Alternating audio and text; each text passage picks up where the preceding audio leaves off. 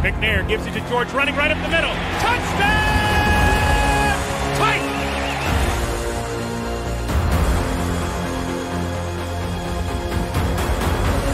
There are no flags on the field! It's a miracle! Safety, now you're one-on-one with it. Shows why he's the man! In trouble. Sack!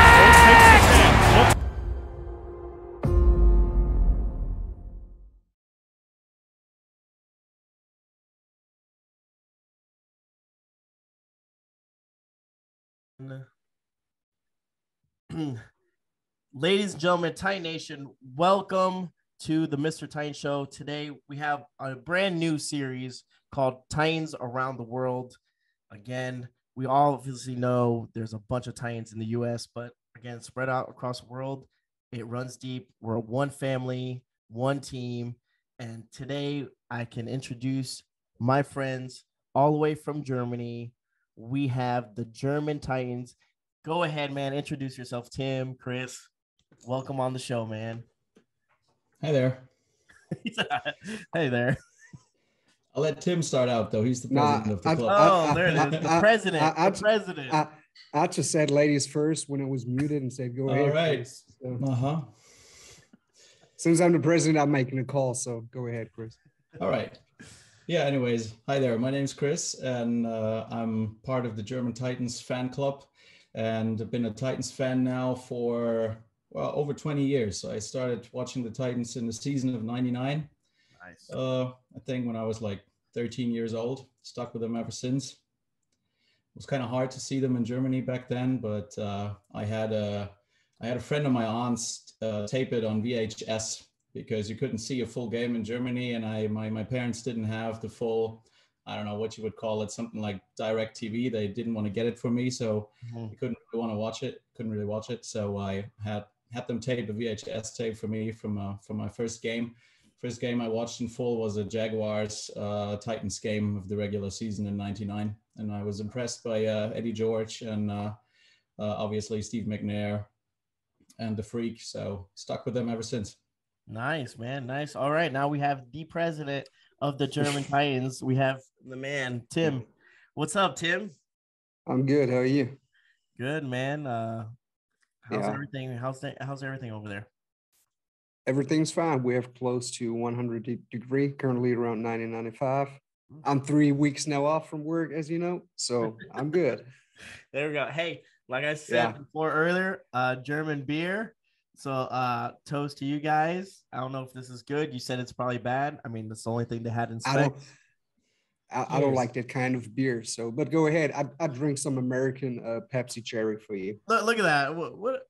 There we go. Cheers. It's such a disappointment. I only got water. But anyways, cheers. Yeah, that's a little rough. I'm a bad listener, but ask you, Chris, before how he became a Titan fan. Mm-hmm. So yeah, I didn't really ask. I just told it. Yeah, he pretty much. Oh, okay. Yeah, so I'm a Titan fan a little bit longer than him, 1 year exactly. So when I visited family in Nashville back in '98, we drove around town and I got shown the construction site of Philadelphia Coliseum. Okay. Got a Tennessee Oilers hat back then. Nice. Yes, and the rest is history. Nice, man. That's cool, bro. That's awesome. Just different stories, but again, led to the same team and stuff, which is really cool. What made you guys, come up with that, German, Titan fan base? Again, is there that how many are you guys in a group? So we're not only a group, we're a registered association. Okay. So we're currently sitting at 90 members. Okay. All over Germany, Austria, Switzerland. We have a member in the Netherlands, and also honorary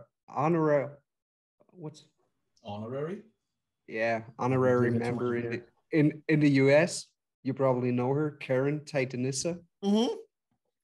So back then, she sent over a whole lot of stuff over here, and she brought some stuff to England when the Titans played there, and we were like, hey, we gotta honor her. So she's the only member in our fan club who's living abroad, and basically, we say as long as you're living in Germany or speaking German and living outside, you're good to go.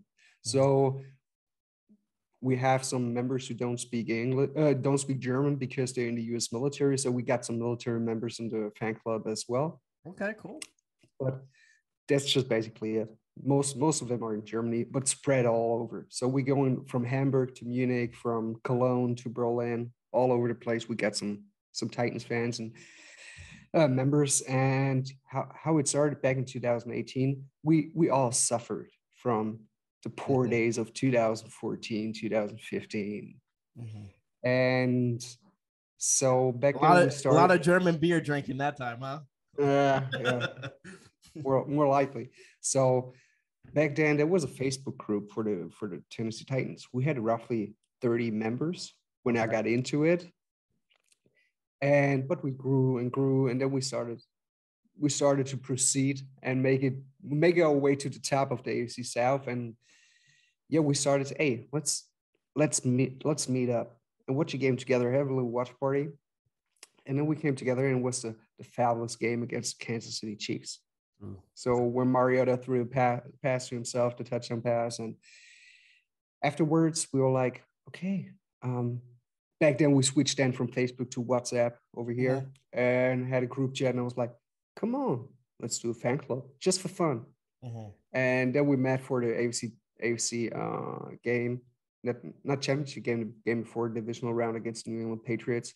Yeah, it was rough. And we were a level people, and we signed a statue, and that's pretty much it. And from there on, from right before the game, and then we were 11 members, the first 11, and now we grew up to 90.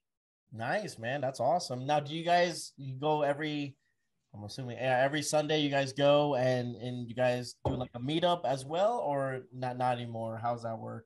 It's like we pay currently for a gallon of gas, we pay around $9 for a gallon. Okay, so you guys are saying but it basically it makes no sense driving 200 kilometers just for a game. So what we do, so me right here, I have my own cave with a big screen of diameter of 3 meters and all of that. So we basically, Chris, he comes over, he's living close. So basically for every Titans game, we're sitting here in my cave doing some cooking. Sometimes we do pizza, we do burger, wings or whatever. But once in a year we do an annual meeting. We have to do an annual meeting since we're a registered association. Yeah, you have to be like show some activity, right? Correct. Yeah. And then we coming together in Cologne this year in Cologne. And first of all, doing our meeting, and afterwards having a little watch party.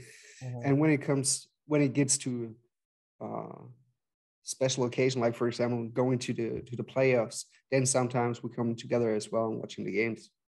Definitely, man. That's cool. That's awesome. What I kind of find amazing is we have this WhatsApp group going as well, and there's always a lot of chatting going on during the off season as well, but mostly when the games are on. And as we usually have the noon slot, it's like 7 p.m. over here. You're right there. You can watch that game. But still, even if we have the later games, even if we have the night games, which would be like a Sunday night or a Monday night or Thursday night game, that would be like 2:30 in the morning over here. But there's still, like, most of us are getting up and watching it live as well. So if someone falls asleep during the games, they usually have like 900 messages in the morning when they get up because the WhatsApp group is just going strong. Nice. Have you guys done that in the past, where it's like, say it's a late game, like a Monday night game, where you like put your alarm clock, you go to sleep and you wake up and No, I cannot sleep before. So the night games, they're great, but at the same time, they're the worst games all. Because noon, 7 p.m., prime time for us over here. So I cannot sleep before. I cannot sleep before a game and then get up. I did it sometime when I had to work the next day. I haven't missed a game since 2016. Very nice. So I do not set an alarm before because I'm not able to sleep before. But he said 900 messages. That's they're way more. You're above. When you fall asleep or you're sleeping because you have to work the next day and you're getting up, you see 1.2K unread messages and all of that. So there's some sick dudes in the group. We all have a couple of them right there, right? There's a couple of them that are sick like that in the group. Who is your favorite? I think Chris already said it. Like his was Eddie George, right? From back then, yeah. What about now? Is it Derrick Henry? Is that your favorite position? Well, he's awesome. I think we've always had great running backs. Obviously, I made my brother. He's younger than me. I made him a Titans fan watching CJ2K. So it was kind of running backs kind of got it started. But right now, I think most jerseys I have right now are from the defensive side, actually. And I must say, well, I can't say he's my favorite player yet because we haven't seen a lot of him. But the first rookie jersey I ever bought is of Caleb Farley, which I'm wearing right now. So I hope he's gonna have a breakout season. But I don't know. I guess I have to go with Harold Landry. Okay. Right now, or Jeffrey Simmons. It's kind of close. I mean, again, the defense. I feel like the defense is going to shine a little bit more this year than last year, even though they're already picking up the pieces. And what they have on offense, I went to training camp not too long ago, and I mean, they look good. They look good. I mean, but again, it's only training camp, right? So we have to see with that. To be honest, I don't have a favorite player. No, that's good. No. I mean, you don't maybe the only player who ever shows up and do all the best he can, it's Brett Kern, who always show. I knew you were going to say that. Brett's really. You understand? I saw Brett live. I saw him in person. I was like, man, he's a lot taller than I expected. He seemed like a chill guy. He seemed pretty cool, just walking around, kicking. Yeah, I got a signed a game-worn jersey of him right here on my wall, and I was wearing it, and I was like, okay, he's a skinny dude, but a long jersey. Yep, I'm telling you, man. No, but I don't really have a favorite player, not even back in the past. Like, I love the team, but to see hungry Jeffrey in the middle, it makes fun to see him and racking up O-lines. Yeah, definitely, man. That's something that's going to be. Again, they need a panda man, right? I prefer more defensive plays than offensive plays. So I agree with you. It's harder to play defense than offense. So when the defense show up, and it basically last year when they demolished the Rams, it was totally defense, and so the defense is my preferred squad. Let's say it like that. Okay, all right. Same here. I agree. Oh. I think we're going to be a top 10 defense though this year. They should be. They should. We got a good chance to make that. They brought in some of the same players. Some of them are healthier now. They should get that ball rolling. It should be almost like they're synced already. Like obviously preseason and the training camp, but they should be mid-form by at least 4 or 5 games in already. So hopefully we see that. And Jim Schwartz is still here, so yep, he is. He's still there. What game are you guys most excited to see this year? Meet the Bengals again, I guess. Yeah, it's like the revenge game, right? Everyone has that marked down, the revenge game. Quick question: Have you guys gone back? Have you guys gone to Nissan Stadium since? I know, Tim, you said, back in the day you went, but have you guys gone back? I know there's a couple, I forgot what kind of, I don't know what part of Europe that they travel. They usually they go through like 3 or 4 games. I forgot who it was. I always see it on Twitter and stuff, but they usually do like a almost like a big road trip. Our guy. Our guys. Is your guys? Okay, yeah, I'm about to say, I'm saying it's someone like that. So for like 3 or 4 games. For example, it was back in 2019. They went into the US over Chicago. Okay. And stayed 2 days in Chicago. Then they went to, I think, Buffalo. No. Where did we start? In Cleveland? They went to Cleveland, then Indianapolis, then home game against Indianapolis, and then down to Jacksonville. So they made a whole round trip around. Nice. I flew saw that. I back. So, remember that. It was like a while back, but I was like, that's really cool. And Yeah, they were but- like tagging everyone. like for example, Daniel, he just got a son a couple of weeks ago. Oh yeah. So everywhere. there one of the guys, he's doing his master degree now, so he don't have the time and he's not Yeah, able no, to definitely. afford it yet. So one guy, he just texted last week. One of them, he's like, "Who's coming with me? Who's coming with me?" I'm So- intrigued though, but I haven't been yet at all. I've been to the States a couple of times. I spent a high school year in South Dakota, and I've been on vacation in California, but I've Okay. never been to Tennessee yet. First live Titans game I've seen was the London game against the Chargers. Nice. But I'm kind of saving up to for a little round trip next year though. Okay. 223. I'm planning to go to Tennessee. At least it's a plan in my head right now. I want to see a Titans game, a Predators game, and then drive down to Memphis to see a Grizzlies game as well. All right. So There you that's go, the man. plan for next year. Need to save some money for that though. Yeah, definitely. 100%. I have to wait another 10 years. It's okay, Tim. That's when my son is 18. I can kick him out of the house, and then I'm free to go. Or when he starts to have fun watching Titans Yeah, game, then and you can bring hey, him. let's go earlier. Yeah, Exactly. correct. But for me, the last time I've been to this one was in 2016 against the Packers. Okay. Is that the one where you And- flipped them? Right? Yep. Yeah. Oh, yeah. Yeah. Like I started with football with Brett Favre and the Packers, and then go to the game. I was invited by the Titans to the practice the day before, and I had field tickets Nice. for the game. So it was kind of great for me having the first love and the big love of your life playing in front of you was great. And back then in 2018, I went to Oakland on a business trip Okay. or the Bay Area, and I went to go to watch the Raiders against the Seahawks preseason, and I fell asleep in the stadium in the third quarter. So yeah, I cannot wait to go back to Nashville, but it will take some time because when you have a family, have kids. No, understand completely. Yeah, I mean, life happens, man. But that'll be cool, man. That'll be cool, especially Chris. Like I said, I'll try to get as much people to follow you guys, to engage, because that's the coolest part I think about Twitter and about having a YouTube channel is engaging not only with people within the United States but around the world. And I think that's really fascinating. I would love to go to Germany. I'll go to Germany and hang out with Tim. I'll bring Go the here. beer. Look, I'll bring hey, the beer, hey. man. You should. Friday- You should. Friday, we're going to watch some soccer. Come over. I'm going to the stadium. There we go, man. There we go. It's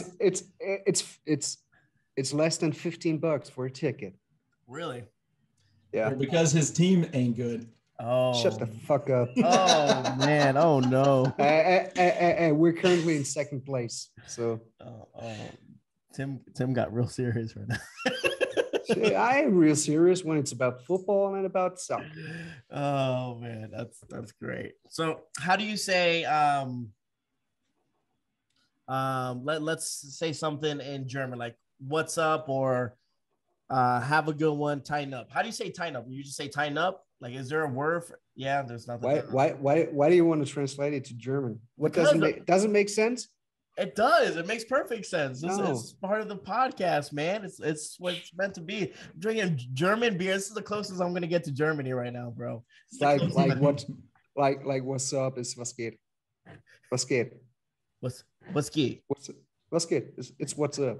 Let's get Oh. What's key?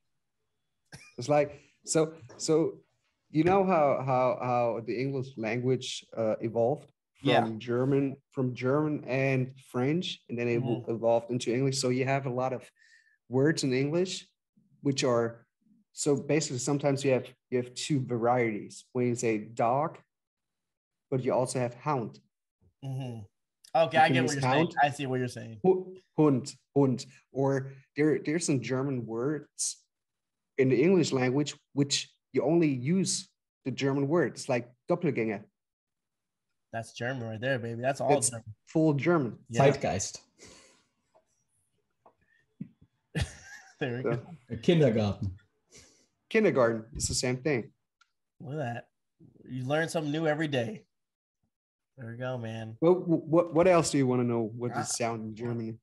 Well, I know there was a couple of them that were like, hello was like, it was almost the Hello. same thing. Yeah, exactly. It was the same thing. All right, let's try to say something where we're signing off, where it's like the end of the podcast. This is it. What would you say to someone? Don't say any curse words, and I'll be saying them in curse. It's the first thing people were like, yeah, just say this. I used to say it in Spanish all the time. I'm like, yeah, just say that. That's what it means. It's completely wrong. Hey, what are we normally doing at the end of our podcast? Yeah, there you go. What do you guys do usually? Normally? I don't know. Normally you're closing it out. You have to know. I'm closing it. I always Martin, push it. Yeah, all right. Martin is closing it out.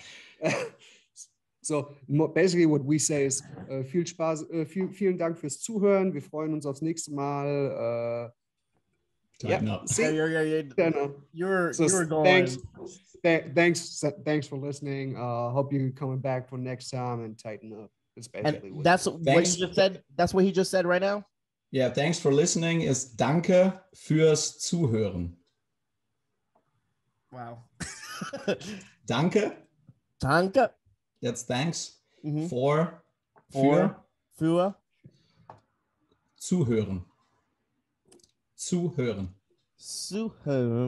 Yeah. Danke fürs Zuhören. Thanks for listening. There you go. Let's say Dune.